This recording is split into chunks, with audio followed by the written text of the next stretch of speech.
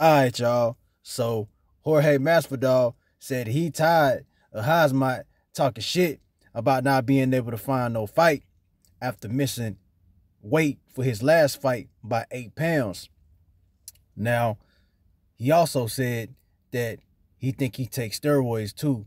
Well, I don't know about all of that, but I do feel where he coming from when he was talking about old boy that missed their weight. I remember that pay-per-view, and luckily Dana was able to make something work where somebody could fill in last minute, and then they was able to still make the draw. But as an opponent, I can understand if you really ain't trying to fight him. It ain't nothing about being scared, but it's about like, well, damn boy, can I trust you to make the weight? You know what I mean? And I don't know, since he said that, and supposedly people are ducking him, I guess. I've heard that before.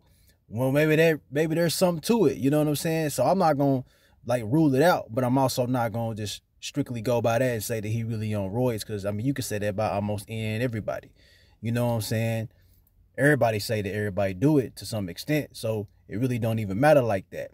But when it comes to making weight, I think that's just etiquette, right? For the sport, y'all all putting y'all life on the line. Y'all go through the camp, y'all do y'all thing, y'all put y'all body through excruciating training.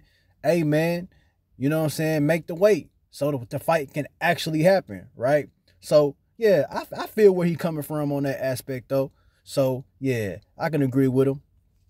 But that's all I got for right now, man. Hey, y'all, can y'all do me a favor? Like, comment, subscribe, share the video, man. I really appreciate it. Thank you for watching. Y'all be easy. Y'all stay safe.